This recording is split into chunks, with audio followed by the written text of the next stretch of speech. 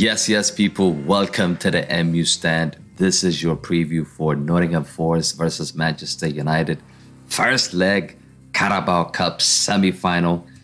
Look, I mean, probably the only trophy we could win this season. We have to go strong. I think we have to pick a strong team. We'll take a look at the team news for both teams, the starting 11, and the score prediction. But before we get started, if you guys are new to the channel, make sure you subscribe. Let's just go straight into it. So Ten Hag has ruled out 3 players for this semi-final first leg. Diego Dalot, Jadon Sancho, and Antony Martial will be missed for this game. They will not be participating in this game. Sancho has returned to training, but he's not yet available as he continues to build his fitness. Dalot was injured against Charlton in the previous round in this competition, while Martial has been absent since that halftime substitution against Man City. The players were not available against Arsenal. Like I mentioned, Dalot, Martial, and Sancho are not going to be available. Ten Hag has confirmed that. In terms of team news for Nottingham Forest, Dean Henderson, Omar Richards, Chris Wood, and Taiwo Awoni are among the absentees for the home side. But Ryan Yates could be available. Henderson obviously is the loanee from United. He would not have been allowed to play anyways, but he's actually picked up an injury in the previous game. Okay, so let's quickly take a look at the lineups. So this is the lineup that has played against Arsenal. I'm just gonna make a few changes in this lineup. I think this is a strong lineup that has played against Arsenal. I wanted to start off by talking about Harry Maguire. I think this game could be the game Harry Maguire can come in defense. Obviously, David De Gea will stay in goal, but the back four, I think, will stay the same. I'm just going to make a change on Harry Maguire. On Varane and bring in Harry Maguire. I think if he's going to play a game for United, this could be the game that he can participate in. I think Varane has played a lot of minutes. He's played a lot of games. I think this is the time to give him some rest. Martinez, he came late from the World Cup. He didn't have much game to play, I think, after the World Cup. So this could be the game that he could stay as a starting 11. Luke Shaw, probably another one I want to rest for this match and put Malacia in. Bear in mind, this is a knockout game, but it's the first leg, so we have to play a second leg. So if anything goes wrong in this first match, we still have an opportunity to turn it around in the second leg at home. So I think it is a match that you can actually take risk in terms of picking up the lineups. So this is going to be the back four. David De Gea in goal, Malacia on the left, Martinez.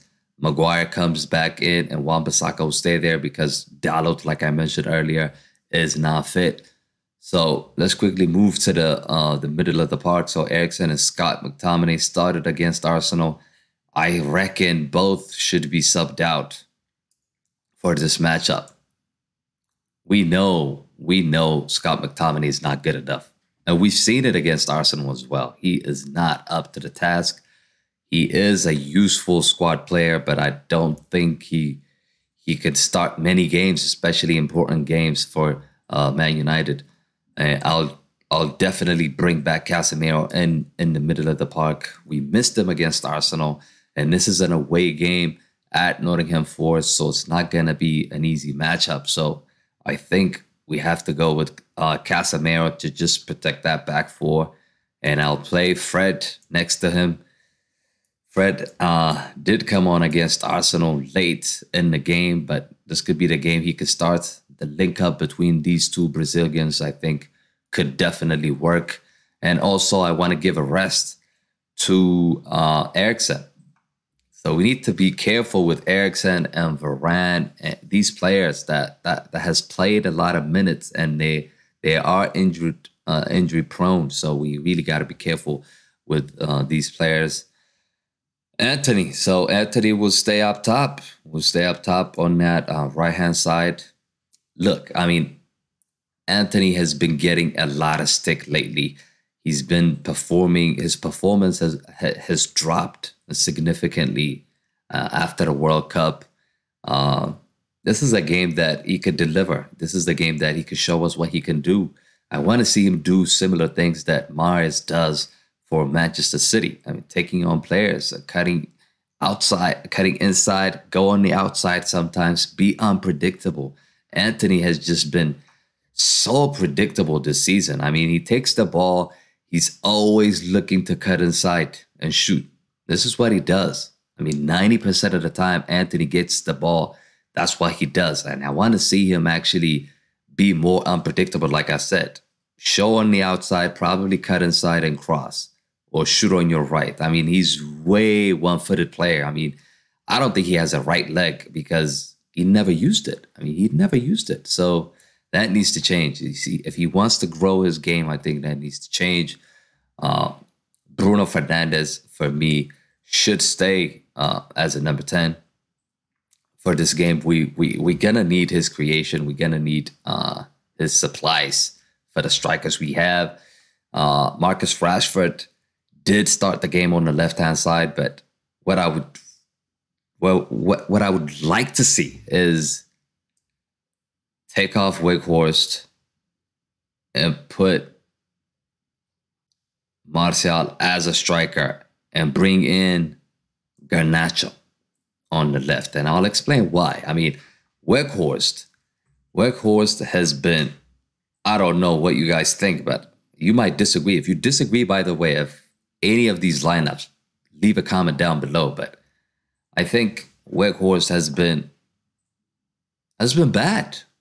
I'm gonna be honest. Yeah, we have to give him time to adapt to the team, but I don't think he offered us anything against Crystal Palace and against Arsenal. I think he was the worst player in these two games. Hence, we dropped points in these two matches.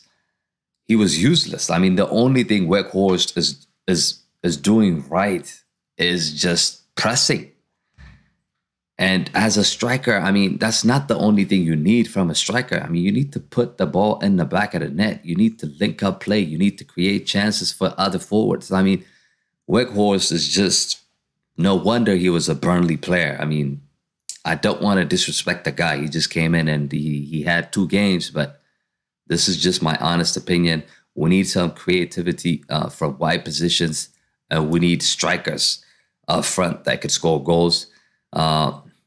So I've gone with Garnacho on the left. Garnacho will be on the left. He can create a lot of chances. He can take on players. So I'll have him as a left on the left attacking position. And that means the man of form, Rashford, will be moved to the center forward position. Of course, Rashford, this is not his main position. This is not his preferred position. He would like to play on the left-hand side, but guess what? We don't have a striker. Yeah, we do have Weghorst, but I don't want to see that guy start in this match. He could come in as a sub. He is a good plan B to have. I don't think Weghorst is the plan A for United. If that is the case, if Ten Hag is thinking that Weghorst is the plan A for this team, then we are in big, big trouble because he doesn't even start for the Netherlands. I mean, he came on as a sub last 10 minutes against Argentina. He is that kind of player that comes in late in the game. You just put the ball, put balls in, put crosses into the box, and he can make something happen. He's big, he's physical. That's what he can offer us. I mean, he can offer us the plan B, but not the plan A. He should never be the plan A for the team.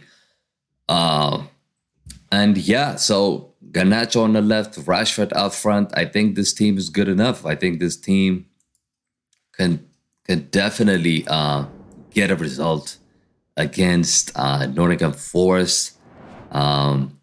Before I give you my prediction, do let me know what you think is going to happen in this match. Leave a comment and put your predictions in and see if we actually have the same prediction. But before I get into my prediction, let me just quickly show you guys the team's form. So team's form, Nottingham Forest, coming into this game, have drawn 1, lost 1, and won 3.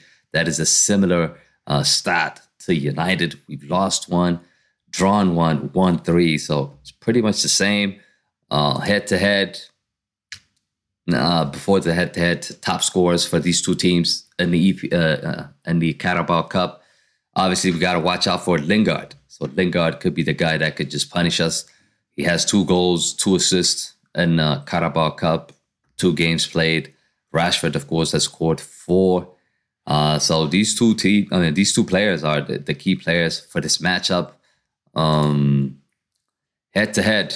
So December 27th, we played them at home. We beat them 3-0. So from my prediction, I think we're gonna win. Nottingham Forest, I think we're gonna win this game 2-1. I'm gonna go for 2-1. Nottingham Forest are slowly but surely proving to be that they are taken seriously this season. There are not many teams that can actually go to Nottingham Forest and beat in their own ground. So it is going to be dangerous. The hosts also have an extra rest coming into this game. They haven't played a lot of games. So we played midweek, 2 tough games, Crystal Palace and Arsenal. So I don't know how good we are coming into this matchup. Fitness-wise, energy-wise, hopefully it's up there. But if we go with the strong starting 11, I think we're going to just edge it. I think it's not going to be a smash, but I think we're going to win 2-1. But yeah, that is my prediction, guys. Do let me know in the comment section what you guys think. And that's it. Thanks for watching. And don't forget to smash a like on the video. Subscribe to the channel if you guys are new. And I am out. Peace.